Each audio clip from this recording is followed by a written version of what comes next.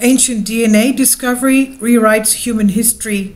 Its discovery was made in Japan with entirely new ancestry model, and we have amazing finds such as beautiful pottery from that era as well, as we can see here. DNA samples extracted from bones of Japan's ancient inhabitants led scientists to rewrite our understanding of anthropology, archaeology, and of Japanese history. Researchers in Japan and Ireland have sequenced 12 ancient genomes to narrow down the genetic origin of modern-day Japanese people. The groundbreaking effort unveiled some unexpected insight into Japan's history, and it's shaken up previously accepted theories of the area archipelago genetic ancestry.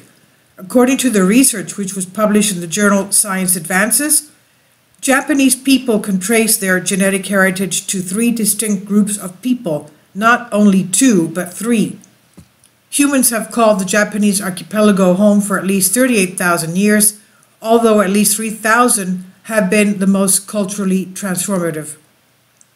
Up to now, scientists trace Japanese heritage to indigenous hunter-gatherers known as the Jomon people and immigrant farmers known as the Yayoi.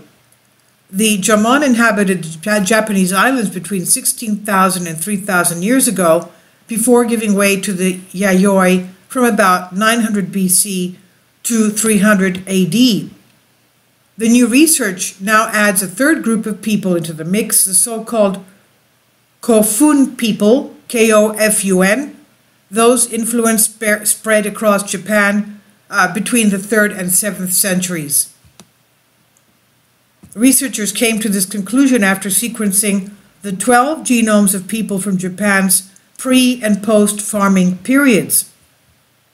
Kindly support my Patreon account since YouTube has again demonetized my YouTube channel. The daily posts are 5 videos daily, and they are totally different from what I have on my YouTube channel. Thank you so much for your support and that you find all my content so interesting. You'll find the Patreon account details in the description box below.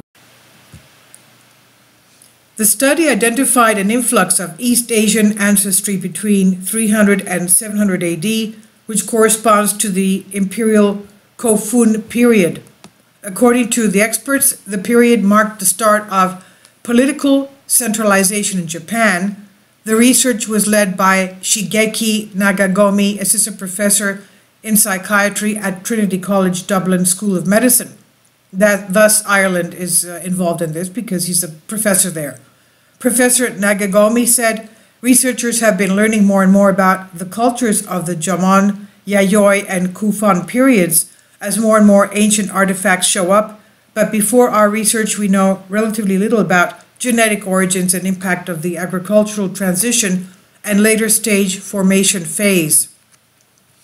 He says, we now know that the ancestors derived from each of the foraging, agrarian, and state formation phases made a significant contribution to the formation of Japanese populations of today.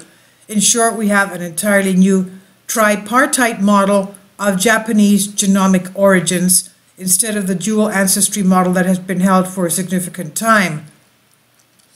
On top of the incredible discovery, researchers estimate that the Jomon peoples had a population size of about 1,000 for many millennia. They also noted a divergence from continental populations some 20,000 to 15,000 years ago, or about the same time rising sea levels isolated Japan from the rest of the world. As we know, that time is the Younger Dryas period, about 14,000 years ago, and then we had the Ice Age.